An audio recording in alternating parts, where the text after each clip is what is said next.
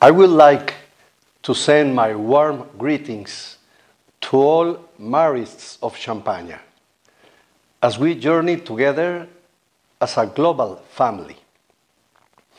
Even though there have been many messages sent to various groups, today I have the pleasure of addressing all Champagnat's marists, 1 year out from the general chapter. I remember well the words I spoke at the closing of the chapter, that the new beginning has already begun. There are many signs of this.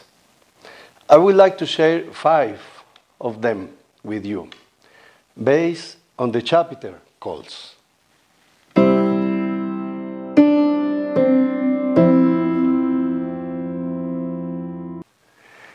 Over these days, we are giving thanks for the life and witness of our brother Henri Vergès, who gave his life to his tragic end in Algeria, along with 18 other religious and a bishop. This witness of faith, even to death, has been recognized by the Church, and they have been beatified or proclaimed blessed. Brother Henri was just 64 years old when he died as a martyr, having spent 25 years in Algeria, working with the young people. What a joy and a grace for our Marist family to be able to count among us such great witnesses of faith and dedication across the 5 continents. Their gift of themselves, by their generous and faithful commitment over a lifetime, living out their consecration and dedicating themselves to mission.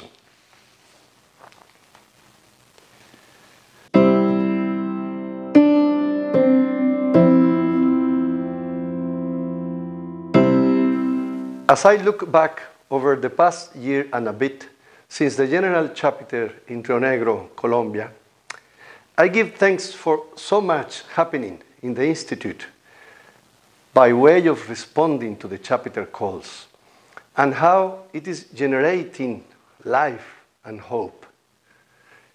At the same time, I ask myself how we might respond better, personally and as an institute, to these calls and in the years to come.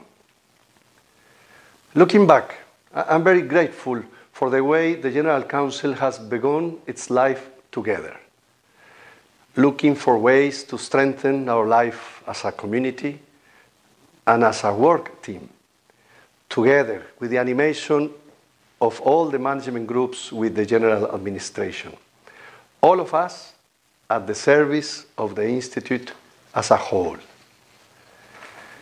We have set out to be present in various parts of the world through contact visits, and I hope that by June 2019, we will have made at least a contact visit to all the provinces and districts.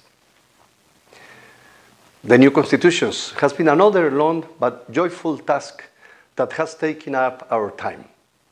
We are now in the phase of final review and gaining approval. The draft rule of life has also been completed as well, and we hope to formally approve in the next February. We want to make use of this text to shed light and inspire our way of life, especially that of the brothers, as we seek to respond better to what God is asking of us.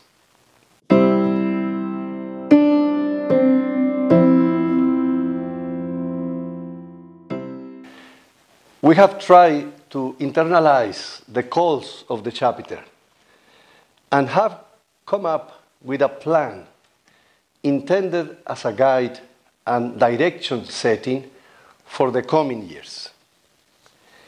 The plan was developed in dialogue and consultation with the provinces and districts. We adopted an image for inspiration, that of the steps taken by Marcelin and the first brothers from Lavala in the year 1817 to the construction of the house at the Hermitage that was opened in 1825. This period of 8 years corresponds to our 8 years as a General Council. In 2025, we will celebrate the bicentenary of the house at the Hermitage. In the light of the main call of the chapter, journeying together as a global family, we have initiated 3 broad programs. We want to be more determined about journeying with marginalized young people and continuing to give a bold response to the emerging needs of our world. This is our mission program, Journeying. We want to strengthen our sense of being a family, of belonging, as brothers and lay people, all of us Champagnat Marists, through projects that are formative and that generate new life. Thus, our program for Marist Life is called As a Family. We want to increase our practice of networking, and this on a global scale, through a program designed to strengthen various types of networks, aimed at greater synergy and connectedness as a congregation and with other institutions. Coming back to the image of the construction of the Hermitage, we can imagine and remember the different moments they lived through, the evolution and transformation that took place in those early years.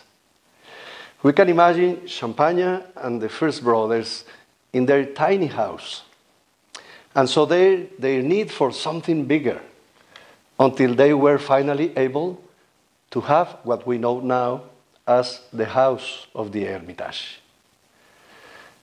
We may have the same courage, daring and strength of Champagnat in those initial years, a combination of brotherhood, commitment, first steps in ministry, the construction of a house, the building of a family. May this same spirit be ours today.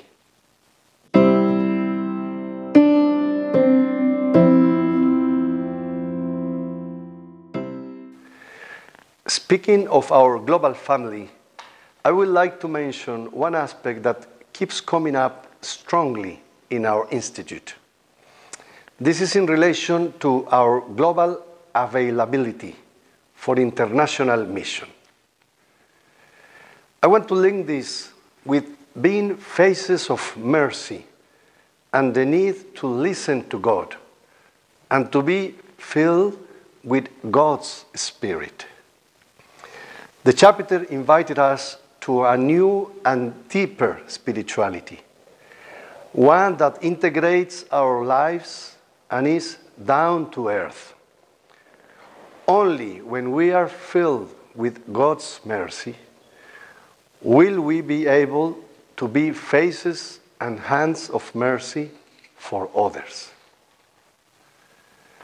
Since its origin, some 12 years ago, brothers and lay people have committed part of their lives to a new mission begun by the Institute in various countries of Asia. Originally, it was called Mission Adyentes. Nowadays, the Marist District of Asia. Last August, all of us on the General Council made a contact visit to these countries: Bangladesh, India, West Bengal, Thailand, Vietnam, and Cambodia. We were full of admiration for the journey they have undertaken, sometimes facing difficulties and challenges, beginning with learning a new language and inculturation. Some have dedicated 3, 6, 9, 12 years of their lives in these places. We were also happy to see that their mission is directed at those most in need, and that new vocations are appearing in some of these countries. Also, 4 years ago, we began an initiative in the Institute to form international communities for a new beginning, which have been given the name Lavalá 200, in recognition of the bicentenary. A good number of brothers and lay people have attended the formation program for this initiative and are currently members of 7 communities spread across the 5 continents: Syracuse, Sicily, Italy; Moinesti, Romania; East Harlem, New York, United States; Tabatinga, Brazil; Atlantis, Cape Town, South Africa; Montreat, in Australia; and the latest to start soon in Cuba. They are communities drawing their resourcing and support from the Marist regions. We greatly appreciate the commitment of this group of brothers and lay people who are sharing life and mission as Marists in the service of the most needy. We have learned a lot along the way. Real life has revealed both positive aspects and challenges as they feel their way forward, and we need to evaluate and improve the initiative. Last June, at the Hermitage, I was witness to a group of 16 brothers and lay people who generously made themselves available to join these communities. They are a gift to the Institute. Besides these projects, I should mention our presence in South Sudan over the past 7 years, where today we have 2 brothers in an intercongregational project. Also, the Fratelli project, which we started in Lebanon 4 years ago, along with the La Salle brothers. There, brothers and lay people from both congregations are involved day after day in a project serving refugees fleeing wars in the Middle East. There are other places as well where Marists are involved in international collaboration for mission in a variety of ways, as short-term volunteers, engaged information houses, or other forms of service.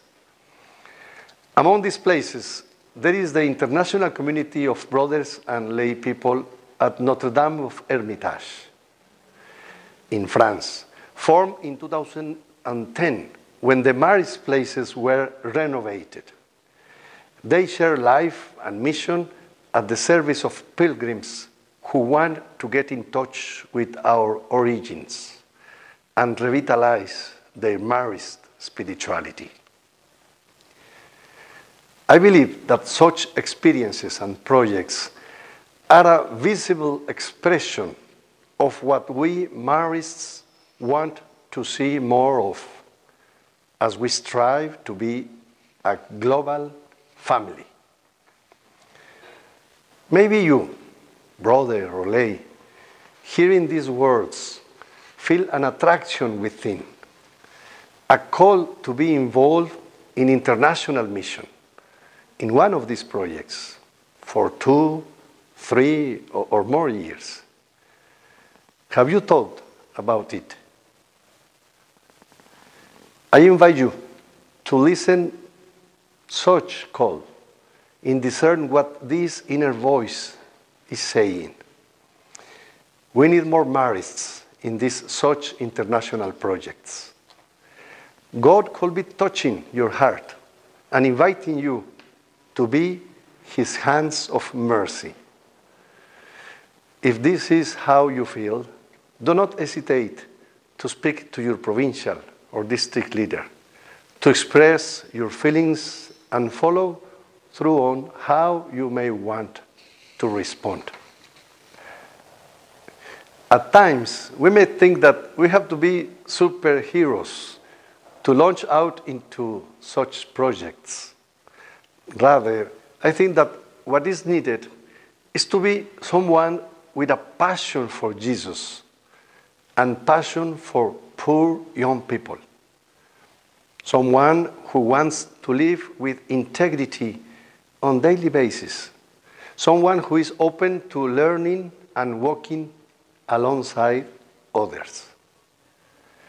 It involves accepting that success in intercultural and international living comes from being really open and forgetting oneself. And that the experience is one of constant growth.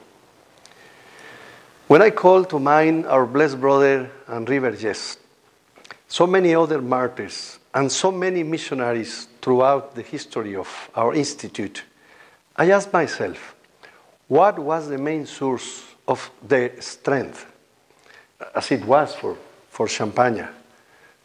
I believe that it was their passion for Jesus and their passion for poor young people, their commitment, their forgetfulness of self. The same can equally be said of so many brothers and lay people who give devoted service every day to children and young people in marriage schools around the world, in the really important work of formal education, in all kinds of social works and non-formal education, and in so many other activities. Champagnat Marists bringing the Institute to life wherever they are.